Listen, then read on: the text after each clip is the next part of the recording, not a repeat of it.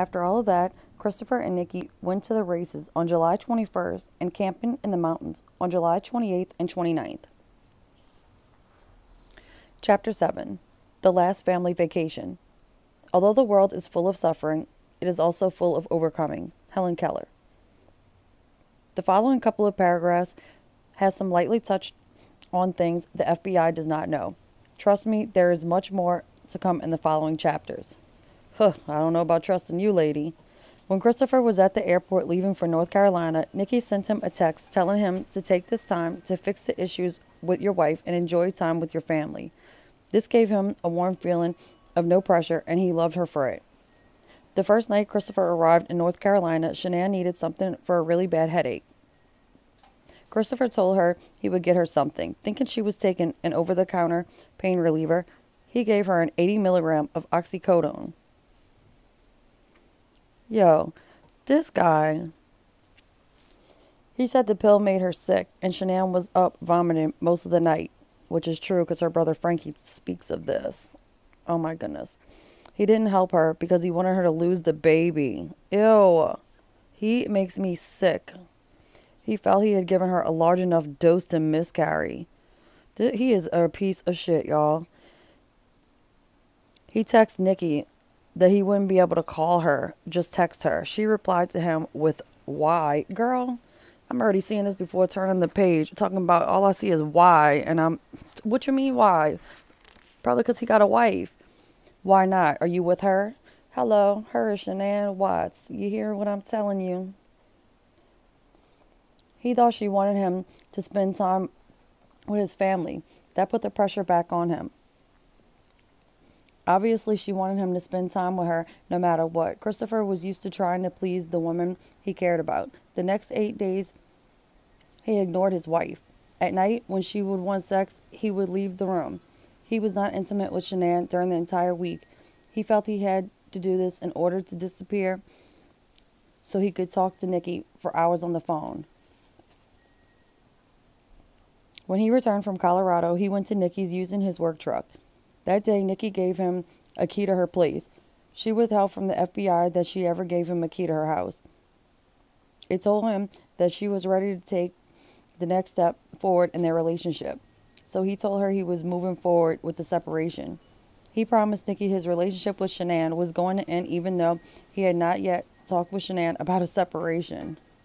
What can I say? Shanann, in the hopes they could still fix their marriage or at least work on it, ordered a book and had it mailed to him, hoping he would read it before she came home. When he got it, he didn't even open it. He just threw it in the garbage. He is a real piece of shit, y'all. I can't. The devil. Christopher realized that day that he could not have Nikki and his family at the same time. It was the first time he realized it. Well, look who just got in the swing of things. Like, what is going on? What's his IQ level again? It was time to get rid of what was standing in the way of his and Nikki being together. And he could make that happen. Yo. He had his nerve up. But the nerve he had was not to talk to his wife about their problems, but to kill her. While in North Carolina, they had made plans to have a little family vacation at Myrtle Beach. The week he'd met Shanann and the girls in North Carolina, Shanann may have thought if they got away together for a few nights, they could talk things out and make things better. She tried to do that. By his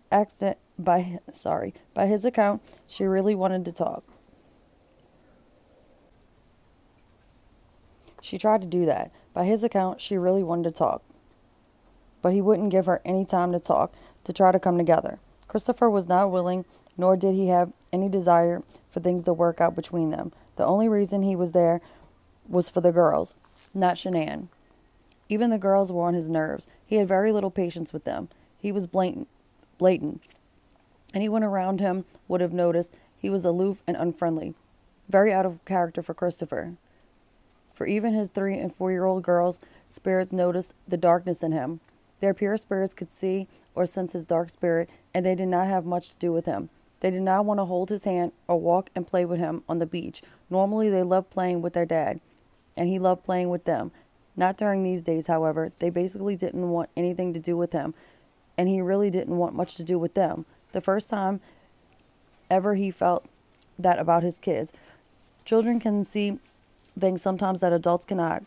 They are innocent and pure. It's a belief in the paranormal community that infants and small children are much more sensitive to someone that is evil or has evil intentions. Bet. It's believed that they have a more open mind as they don't have the mental barriers adults have developed. In order for a spirit to be seen by a human, the human needs to be open and non-judgmental. That describes children. The world hasn't touched them yet. Maybe to some point they still belong to that sweet, sinless spirit world from which they come. They probably did not sense he was going to harm them, just his spirit being opposite of theirs, not necessarily something to fear.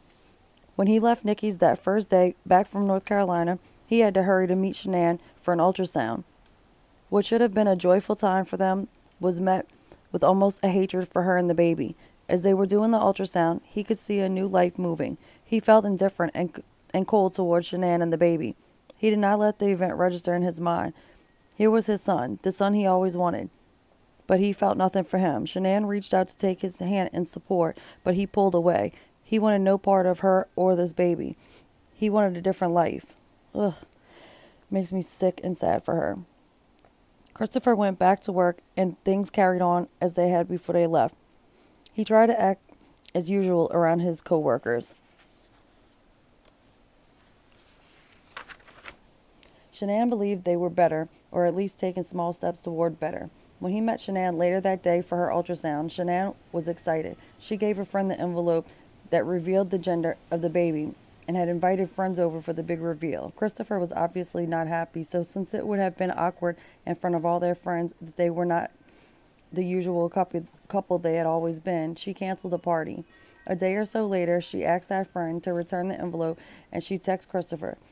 He texted back that he would like to find out with her the gender of their baby. When he answered yes, she texted back she loved him so much he did not respond.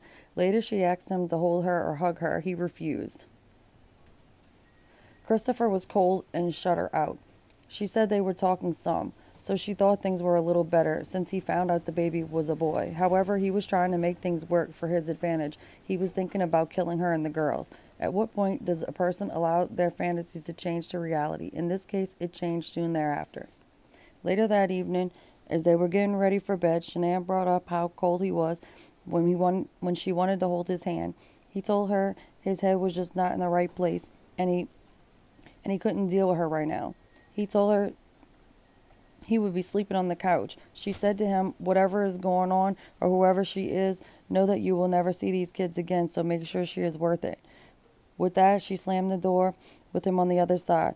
He waited until he figured she was asleep and called Nikki. He slept on the couch that night. The next night, he stayed in the basement to call Nikki from there. He had decided his marriage was over, but had not told his wife. Shanann knew that the fight between her and Christopher's parents had really affected him. So she sent pictures of the ultrasound to Ronnie and Cindy, introducing them to their grandson, trying to start rebuilding what had been torn down. They said they did not respond to her. Nikki was excited where things were going and started to tell her friends about Christopher. He decided he needed to delete his Facebook. He knew that her friends might see that Shanann was pregnant. Taking down his Facebook was a further signal to Shanann that something was wrong. That was a definite red flag. It was still important that she save her marriage, so she did what she knew best. She booked a couple's weekend in the mountains. She found someone to watch the girls, and Christopher agreed to go, but already knew he would not be going. He said he went along with it to satisfy her for the moment. He was already planning how to kill her and the girls and was daydreaming about getting rid of his baggage and starting a new life with Nikki. With this new life, he would be able to dump all the things of the old life. The house, mortgage, his big bills, his family. This was not logical or normal by any means. Why was he not able to see that none of this was reality and had huge consequences? It is possible that being wrapped in the web of lies because of this affair kept him from looking at things logically. Yet, of course, not every affair ends in murder. Shanann had thought about canceling the trip to Arizona with Thrive. She was going to a Thrive convention with some of the girls on her downline. Her heart was just not in it since they had just been apart for so many weeks and things had not gone well. Yet Christopher did agree to go away with her the next weekend, just the two of them. And she had told a friend they seemed to be heading in the right direction. Christopher did not want her to cancel. He saw an open door to be able to see Nikki, so he told Shanann to go ahead and go on her trip, and they would talk when she got home. This gave her a flicker of hope that things may be getting better, so feeling somewhat relieved, she decided to go ahead and go to Arizona for her job. The weekend was hard for Shanann. Her pregnancy, her morning sickness, her marital problems were all she could think about, and he couldn't even touch her. She loved their life and didn't want it to end. She didn't want to raise these kids alone. Shanann was a person who seemed to love life and the people in her life, and she wasn't ready to stop fighting for her marriage. But unfair as it was, she didn't know what or who she was fighting.